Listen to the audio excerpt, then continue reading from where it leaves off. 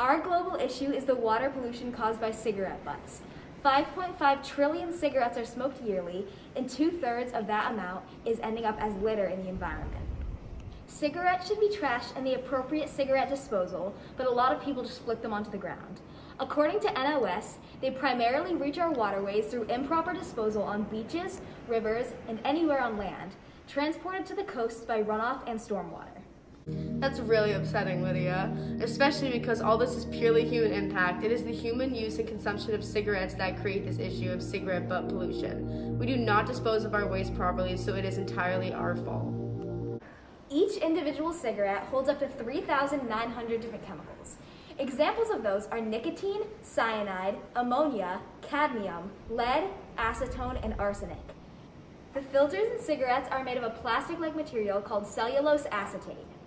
Cellulose acetate is easy to manufacture but not easy to degrade. It takes about 10 years to break down.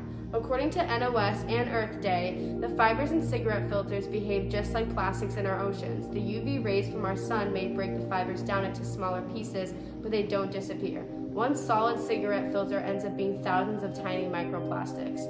Overall, it can take up to 400 years for a cigarette butt to degrade in salt water. According to Truth Initiative, the metal and pesticide residues within cigarettes seep into the water and become toxic and lethal to marine life and aquatic ecosystems. We have come to a point where it is not uncommon for field researchers to find cigarette butts inside of dead seabirds, sea turtles, and fish and dolphins. Doc Stock says, when any animal ingests cigarette butts, the butts swell in the stomach of the animal. They cause false satiation. The animal, believing it is full, refrains from eating and eventually starves to death. According to Recycle Coach, you can buy cigarettes without filters, so if they do end up in litter, they can cause a significantly smaller issue. Another option is to carry a pocket ashtray, which ensures you know where your cigarette butts are ending up.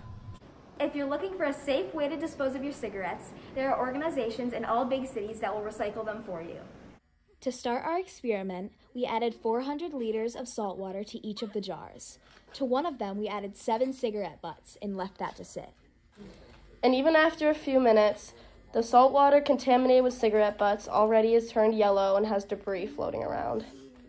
We are going to leave these jars to sit overnight and see how they are tomorrow. Day 2, we can see that the water became a lot darker. We started by testing for ammonia, so we dipped the test strips in each of the jars of water. The normal salt water had no ammonia in it, but the cigarette water had 3 milligrams of ammonia per liter.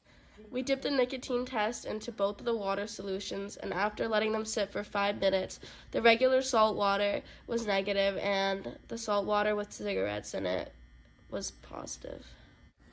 The last test we did was a phosphate test. The salt water had levels of 0.25 and the water containing cigarettes had 2. In conclusion, I think this experiment is very successful in showing the harmful effects of cigarette butts on our Earth's oceans.